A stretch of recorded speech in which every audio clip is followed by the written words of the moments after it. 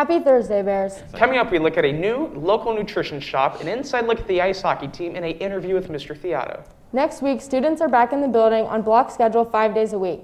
During the first 20 minutes of your first period class, there will be a webinar regarding all-in learning at the high school. The Upper Arlington School Board voted on Friday, February 12th, that all UA students return to 5 days of in-person learning starting March 1st. We reached out to the school board Monday and received a reply this morning from the school board president, Scott McKenzie, stating that they are only able to meet and discuss decisions like the all-in transition during an official public meeting. You can access the webinar with more information posted February 12th on the UA Schools YouTube channel. We now hear from Mr. Theotto, who joins us from the WARL classroom. This week, students had the opportunity to switch to Online Academy.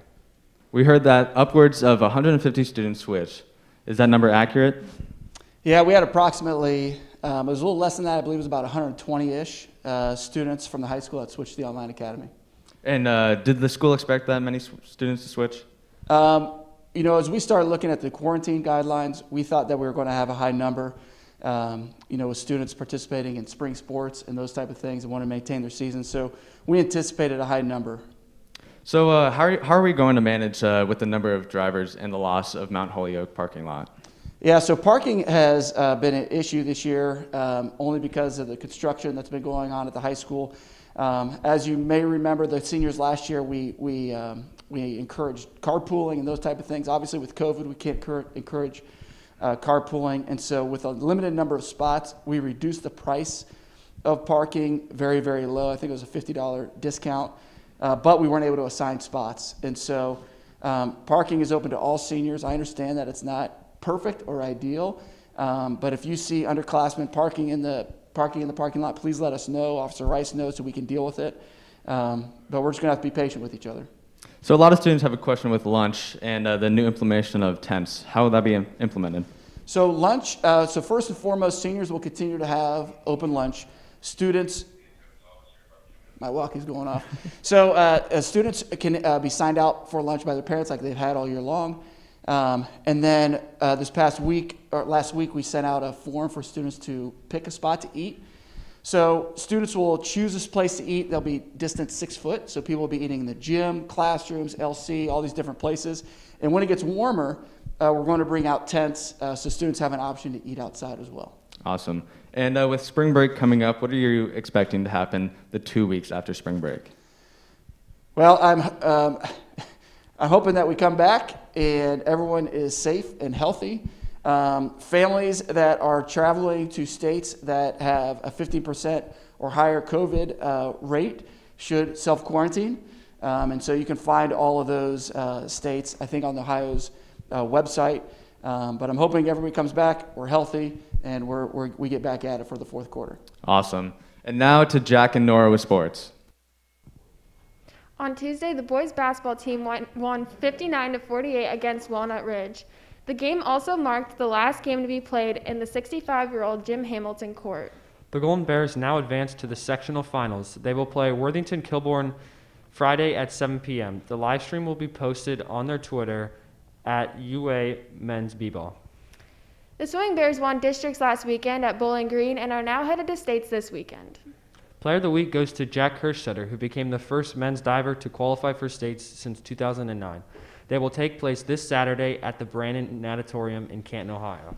Also this Saturday, wrestling sectionals take place at the high school. The Bears have multiple grapplers hoping to make it through to districts taking place on March 1st through 6th. Senior wrestler Isabel DiBenedetto finished third at the OHSWCA Girls State Wrestling Championship. She claimed the 38th state placing medal in UA wrestling history and became the program's 8th two-time state placer. Now Jack takes a look at the Ice Hockey Bears' big CBJ Cup win. The Upper Arlington hockey team just won their second CBJ Cup in a row and are now headed into the state tournament on a hot streak. The men beat St. Charles 3-2 on February 14th to win the 2021 CBJ Cup. With a win in the first round against Columbus Academy last weekend 4-0, the Bears head into the second round facing Berlin this Saturday. I talked to senior captain Adam Carup on how they match up to other teams in the tournament. that we had during the regular season was our team is deep. We don't look past any team, and we gotta come prepared for every game. Going deep, we're gonna not look past any team. We'll take every team strongly, and anyone can win the game, so we gotta compete our hardest. The Bears take on Olentangy Berlin this Saturday at 6 at the Ice House. This has been Jack McLaughlin reporting for the WARL. The game this weekend will be streamed to the Golden Bears Twitter at UA_ice_hockey. The decision of going back to school full-time has been a big question for many spring athletes. According to Monday's board meeting, students that are quarantined will continue to attend school. However, athletes will have to quarantine from their sports. We will continue to update throughout the season. And now to Matthew and Colin with community news.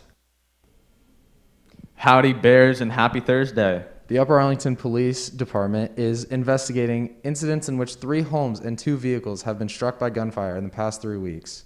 Through a statement February 17th, the department reported an incident that occurred at a house in the 2000 block of Middlesex Road. On February 19th, the department said, as the investigation has continued, it has been discovered that a total of 2 homes and 2 vehicles were struck. Both homes and 1 vehicle were struck on Middlesex Road, and another vehicle was struck on Fenwick Road. There does not appear to be a connection with any of the victims on the February 16th incident or with the victims of a previous shots fired incident on Berkshire Road that occurred on January 23rd. If you are aware of any suspicious behavior, the police department is asking you to call the non-emergency number at 614-459-2800. Now Koppel takes a look at the new nutrition store gaining popularity in UA. I popped over to the newest nutrition shop in Upper Arlington to see what it's all about and to see who is really running it. I came up with the idea of UA Nutrition simply because nutrition has always been super important to me in the last 5 years. I was in school for dietetics, and I still am, so I love the idea of nutrition, and I love that it is super important for us to know about nutrition and properly fuel our bodies, especially for athletes like myself. So my flavors are super unique. I absolutely love them. So I actually kind of just get behind the bar and get creative. I love sweets. I do have a sweet tooth. So I have to compromise, right? So I try to think of things. What are my favorite sweets? Oreos are so amazing. How can I make an Oreo shake and make it taste just like an Oreo, but also, you know, have that balance of healthy and that sweet tooth? I also had to ask, how is she the only person that works behind the counter? So it is definitely hard. It takes a lot of dedication, a lot of hard work. But when you're passionate about something, it doesn't feel like work. If you're interested in trying a delicious shake, waffle, or even a tea, you can find UA Nutrition in the Tremont Center. This has been Cameron Koffel reporting for the WARL. Can't wait to try the new spot. Ambassadors for a Change is a club at the high school that focuses on making the high school and the community a better place. I talked with one of the ambassadors, Caroline Hackett, who informed me on how COVID has affected the club this year and on the projects they have been doing. This year, the group has had to split up into 3 different sections that meet on either Mondays and Thursdays in person or Friday virtually, where they continue to pursue the mission on fostering inclusivity in the community. They continue to still have guest speakers and complete projects. They also still hold events to continue their mission. They are currently making informative posters for Black History Month to hang them on classroom doors. If you would like more information on how to help Ambassadors for a Change or join the club, email chackett@uaschools.org. And now, back to Maine. Today after school, which is at 12 p.m. due to the early dismissal, there is a conversation for understanding with Mr. Moon. It's a Q&A style Zoom link, so you can hop on that. A description was sent out to all students on campus. If you are interested in receiving the President's Volunteer Service Award for 2020-2021, you must submit your hours to be approved by March 1st. Contact Ms. Gogolowski and check out the community service website. The link is in the Golden Bear newsletter on your class canvas page. It's not too late to nominate a faculty or staff member for the Golden Apple Award. Visit www.uaca.org to fill out a nomination form by 11:59 p.m. if there is a teacher you would like to nominate. Next week, we look at gymnastics and local artists. Thanks for tuning in. Rock on, Bears.